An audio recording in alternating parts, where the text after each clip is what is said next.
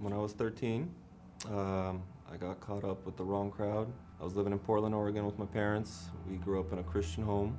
I started stealing cars and selling them. Started breaking into homes. And eventually that got me in trouble. And at 15, I went to jail for a year and a half. When I got out, my parents were living in Hawaii, so they flew me straight to Hawaii. And I spent another year and a half out, confused, just got out of jail, trying to catch up with life. And about a year and a half in, I got in trouble again. I started doing cocaine and committed some more crimes and went on the run. And spent a year running around the United States trying to evade the police. And of course, my parents destroying the family. My mom was going through tough times, always calling me, telling me to turn myself in, to come home.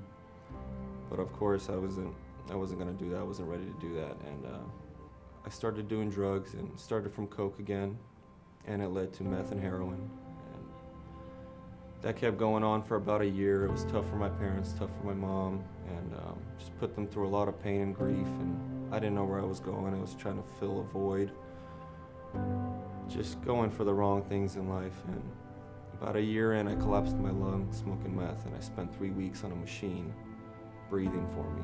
And even at that time, in the hospital, the only thought that kept going through my head was, when are they gonna bring the medications? I would be angry and thinking, when are they gonna let me out of here? I wasn't worried about my life at all.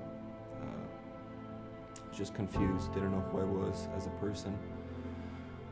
When I got out of the hospital, I got onto pills for medication on opiates, and those opiates turned into heroin after a few months.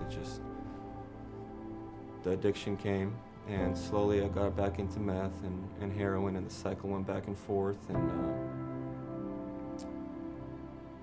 last year on Christmas, I was sleeping, and I was drunk, and my mom came into the room, and I don't remember any of this. She came into the room, and she started reading the Bible to me, and she told me that while she was reading, I had said, "Stop reading that" to him. And so she realized something was wrong, so she kept reading, and I manifested. And all I remember is waking up about 2 hours later, and I had 4 people on me, and my parents were there, and I was literally in the middle of yelling, "Yes, Satana."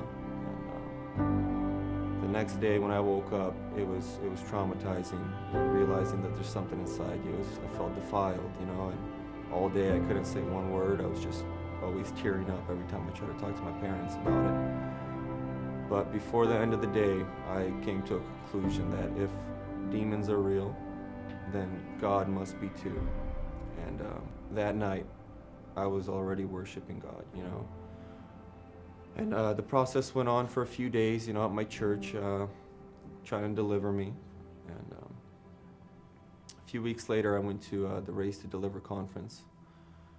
I got delivered. And when I was there, when I got into the line, at first everything was okay. I thought I was okay. But the closer he got, the more restless I got.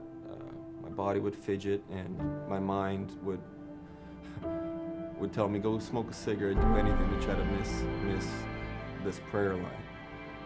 But my mom was next to me, and she supported me. She made me stay. And then when he touched me, I don't exactly know what happened.